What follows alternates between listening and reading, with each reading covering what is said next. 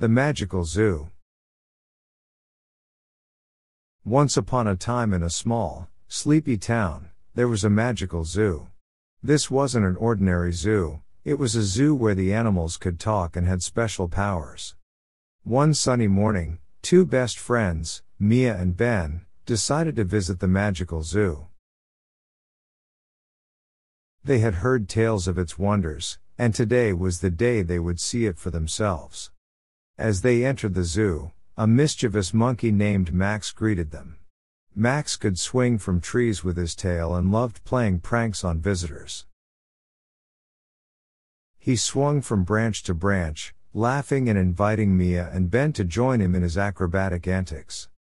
Nearby, an elegant peacock named Percy displayed his beautiful feathers, which could change colors with his mood. He put on a colorful show just for Mia and Ben, making them laugh and clap in amazement. Next, they met Lila the lioness, who had the power to communicate with other animals. She told them fascinating stories about her adventures with the zoo's residents, from late-night chatter with the wise owl to swimming races with the playful dolphins. The zoo's resident magician, Oscar the ostrich, wowed Mia and Ben with his incredible tricks. He could disappear and reappear in the blink of an eye, leaving the children in awe.